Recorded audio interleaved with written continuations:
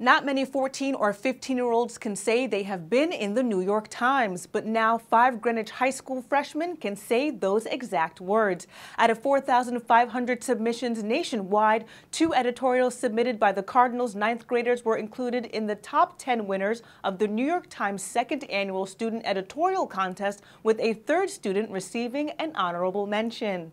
I was like, I'm definitely not going to win this, like whatever, it's just an assignment for school. I was just shocked. Students in English and seminar skills classes were encouraged to submit their editorials to the contest. This year, students were asked to write about an issue that mattered to them. So when I first got the assignment in SEM skills class, like I didn't really know what to make of it. Like I had never written an editorial before, and also like I had to pick an issue. It was pretty hard to pick one because there was lots of issues out there. 3 students decided to work as a group to submit an editorial. Because there are so many issues that you could write about. Like they gave us a list and it was like 500 different issues, and so it was really important to write an issue that we could all relate to. We had a big challenge with finding a topic that we thought was suitable or something that we could all, like.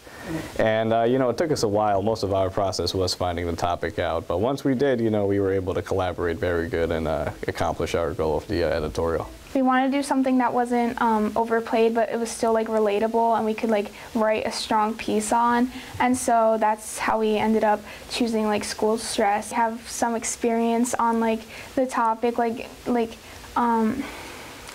being like transitioning into high school and stuff, and like that experience as well helped us write this editorial. Freshman Henry Shee decided to focus his editorial on digital privacy. We all use digital devices. We all have Facebook. We all use Google and email.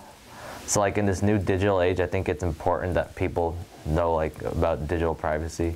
Zilana Lee received an honorable mention for her editorial. My essay was also about doing things that you love versus just doing it for your resume.